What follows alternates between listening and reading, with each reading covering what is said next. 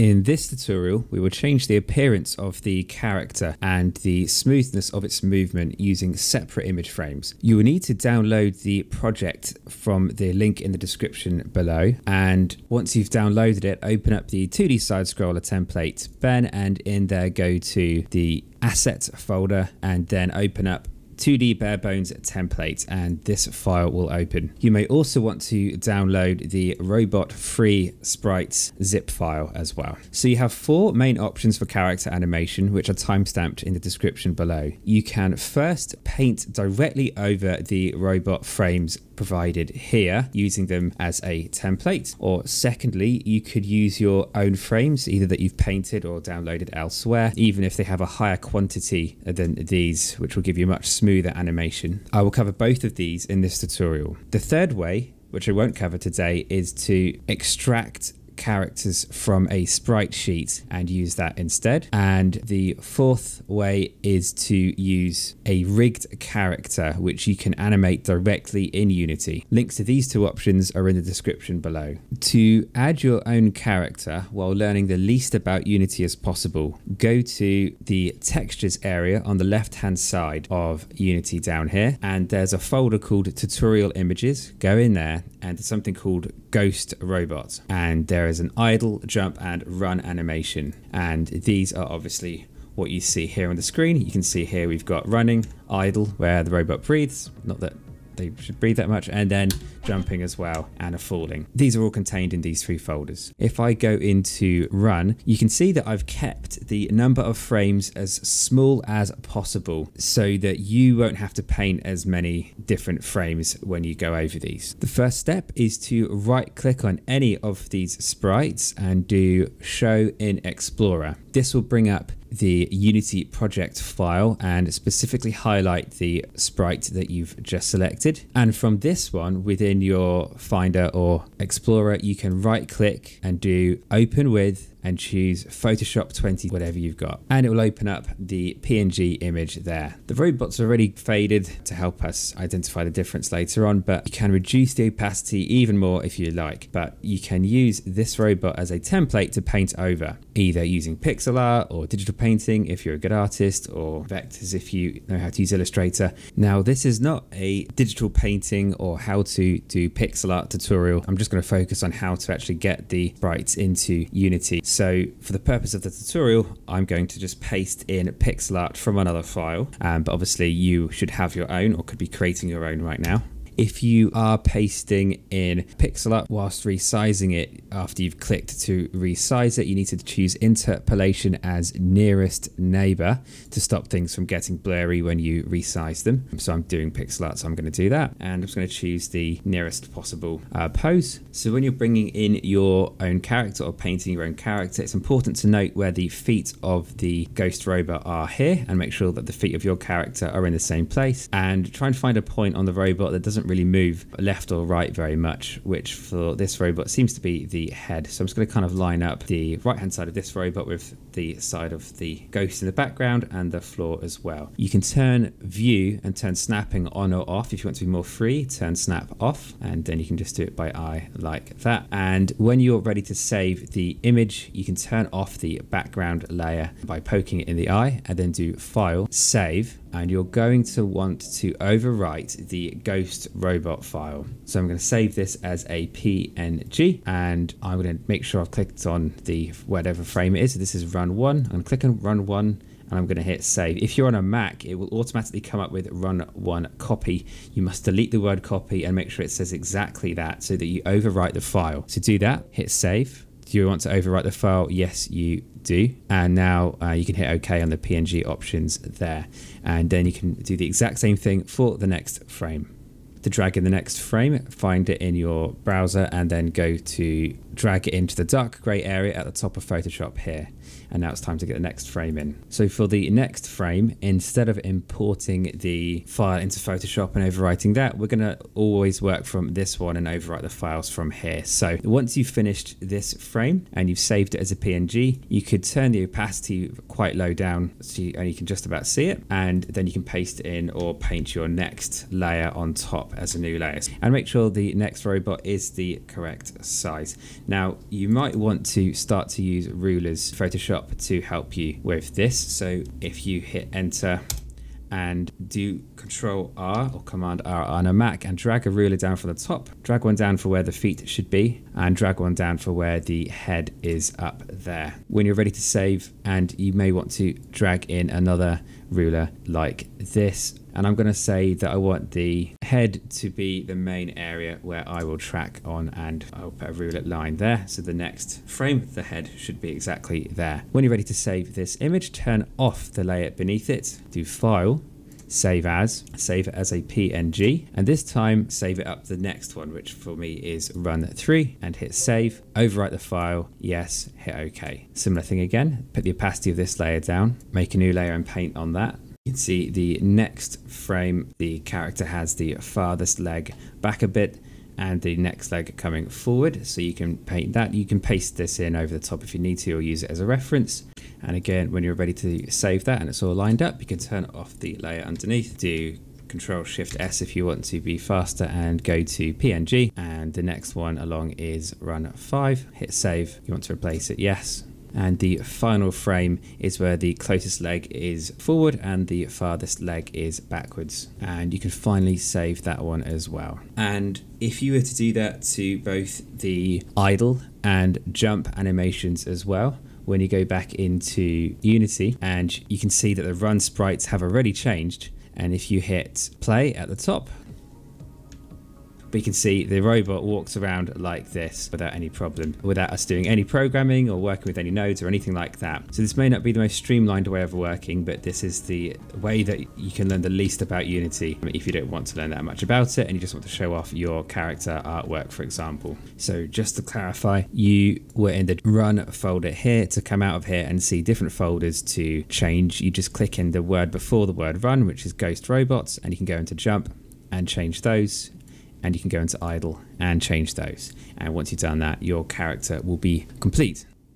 Next, you may want to use more frames for a more fluid animation or import totally different character sprites. To help with this, I've included a folder in the link in the description called Robot Free. Each animation here is about 10 frames long instead of the 4 that I've supplied you with in Unity. So this should look quite smooth. So to start with, we'll need to go back to the main textures folder on the left of Unity over here, and we're going to need to import your Robot Free zip file. So make sure you extract that by doing right click, extract all, and hit extract. If you're on a Mac, you can just double click on it and it should take you inside there where you've got a robot free folder. Drag that robot free folder into the textures area of Unity. Just make sure it says textures here before you let go, and it will import all of these frames. So if you go into robot free, you can see you've got the basic ones which we're using in this tutorial, and you've also got a folder called PNG which contains much more detailed and higher frame rate animations. At the moment you can see they've all got black backgrounds as if they weren't transparent, and if you try to drag any of them into Unity it won't let you because they are not actually sprites yet. They are just images which it can't understand, so you have to select all of these frames. So I'm clicking on the top one up here, number 1, it says dead 1, and then go right to the bottom, scroll down, hold shift on the keyboard and click on the final frame at the bottom right so they're all selected. Then at the top right of Unity, change the texture type from default to sprite, 2D and UI, and then you can hit apply. Because my game view's down here, it's kind of blocking that off, but you should be able to see apply. If you can't, scroll to it and hit apply. Now you can see the black background has disappeared, and now that you've got these little triangles which show you the sprite which it has extracted from those images. So we're just going to focus on idle, running and jumping from in here. We're going to ignore death and things like that. So let's start off with the idle animation. The first thing you need to do is select each of the sprites for each frame. So if you tell Unity to use these with the clear background, it won't be happy. You have to select these ones. So what I'm going to do, I'm going to look for the idle bunch of them here and hit the triangle for all of these.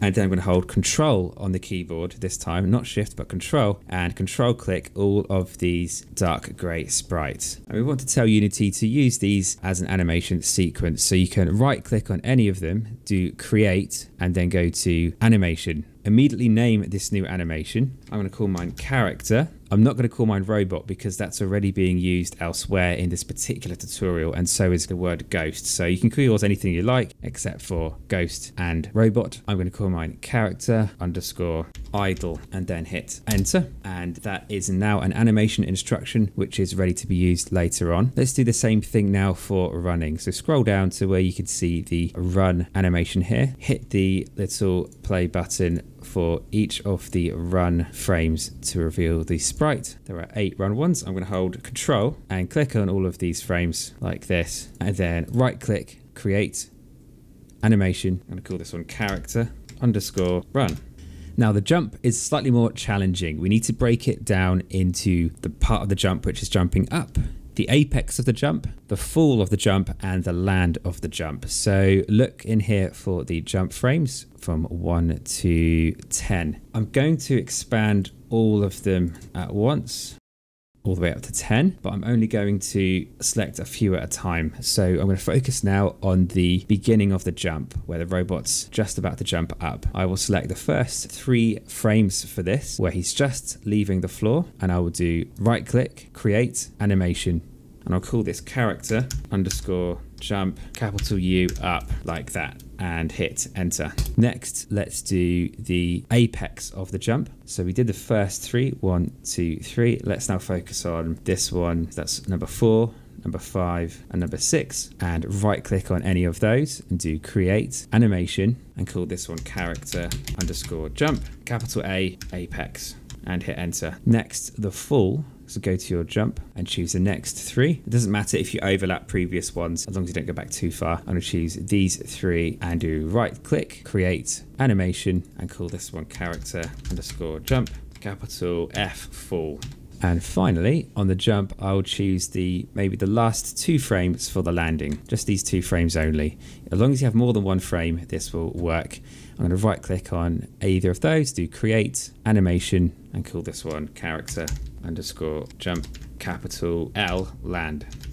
So you should now have 6 animation instruction files in this robot free area here. If you hold Shift and select all of them. And now what we need to do is we need to tell which ones we want to loop. So if you click on Character idle, we're going to want the breathing animation to loop forever. So click on the animation instruction here, and at the top right in the inspector, click loop time. Ignore the jumps. We do not want those to loop. We've got that programmed especially, but we do want the run to loop as well. So go to the Character run and hit loop. Now that's set up, we can Shift select all of these animation instruction files and drag them very carefully over to the left hand side where you can see the word animation. Inside the assets folder, you see animation let go in there. And if you click inside the animation folder, you can see the other animations I have for this tutorial package. And now you've got your own character ones there alongside the robot as well.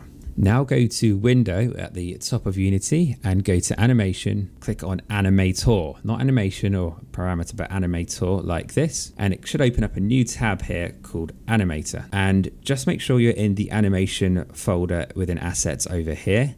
I'm going to need you to click once only on the word Character AC. This is AC for Animation Controller. So click on Character AC. And this is what's currently powering your robot's animation. And all we're going to do is change the inputs for some of these nodes. There's plenty of other tutorials explaining how to set this all up. We're just editing it. So let's click on Character Idle. And over here, you can see at the moment, it's using Ghost Idle, the animation instruction for Ghost Idle. If you click on this little circle thing over there, go to your one, which is called Character Idle, double click on that, and you should see over here it now says Character Idle. Next, let's go up to Character Run. Click once on Character Run. You can see at the moment it says Ghost Run. Click on the circle and now change it to Character Run. Double click on that, and Character Land as well. Click on Character Land and change the circle from over here to Character Jump land. Now the jump itself is some part of a blend node, which is slightly more complex. Double click on this blend node and it opens up a new tab over here. You can use the scroll wheel to zoom in, and you can pan around these nodes by holding Alt on the keyboard and drag your middle mouse button and click once on the blend tree area over here, and you can see it's using 3 different animation instruction sequences. So let's change these from the ghost ones to the character ones. So click on a circle for ghost jump full and change it to character jump full. Change ghost jump apex to character jump apex by double clicking, and change ghost jump up to character jump up. Now, if you go back to your scene tab over here, at the moment, your character still looks like a ghost, but if you hit play, your character is there. He's also enormous, which we're going to change in a moment as well, but it is working. So let's fix a couple of these problems. Hit the play button at the top to come out of your play mode. First of all, let's fix the fact that he looks like a ghost over here. If you click in your character in the main view area, and you can change the sprite that it starts off with. At the moment, it's showing a jump sprite from the ghost one. If you click on the circle here, you can choose any of these. It only shows this for a split second, if anything anyway, so just choose a colored jump one in here. So do make sure you've done that, and then if you double click on it, it should disappear, and now it says jump like that. And you can also see the size of your robot is massive, so we need to change that. Now, we can't just click on the robot and resize it by clicking R on the keyboard, because if we do that, we change the size of the collision area for this robot as well. And no matter how small we make it, the collision areas all get resized and we mess all sorts of things up. So we need to resize the image in a different way. So go to, in your assets area on the left, go to where it says textures, go to where it says your robot free, and go to the PNG area, and we can click on the very topmost image, make sure it's the very first image here. My one's got a clear background, and go to the bottom last image here. Select everything, including these dark grey ones, everything. Now on the right hand side, the options have disappeared because it can't show the attributes for the sprites as well as the images. But if you click on where it says 82 texture 2Ds, it then only highlights the texture ones, not the grey ones. And it's these that you can control the pixels per unit over here. So in Photoshop, this robot is 567 pixels wide. In here, we want it to be smaller than that. It is always best to paint at a larger image size, as it's easy to reduce the size of it later on. To reduce the image size in Unity, change the pixels per unit over here, and to make your image smaller, increase the number. So I'm going to increase this to 400, which I previously worked out as being perfect. And once you change it to 400, you must scroll down and click apply over here. If you cannot already see it on your screen, scroll down, hit apply. It will then load that request because you've done it to a lot of images at once, and now your character is the correct size. If you've painted your own character sprite set a different size to this, then you will need to play around with that number. So bigger than 100 will make it smaller, smaller than 100 will make it bigger. But if you do that, you'll see the quality get reduced. So hopefully you've painted at a larger size, and eventually you will get the correct number. Now, if you hit play, your character is working like this. Now, the next thing to do is to change the speed that the character is animating at. You can see at the moment the frame rate's quite low for when he's breathing, and for when he's jumping the frame rate seems quite low. So you can come out of here, and to change the speed that your character is animating at, we'll need to go back into that scary animator area. So click on the animator tab at the top, and if you're still in the blend for the jump, you can click on this arrow tab here for base layer, and you can see these nodes again. Let's go to character idle, and let's change the speed of the animation to 1. Let's test that. Hit enter. I'm just going to hit play to preview how that looks. He's breathing quite fast. It looks like he's out of breath there. So I'm just going to change that down a little bit to 0.5. Preview that. And that's working. And the rest of it is about as good as it's going to get. So you've now been able to change the speed of your animations, and your character is now customized.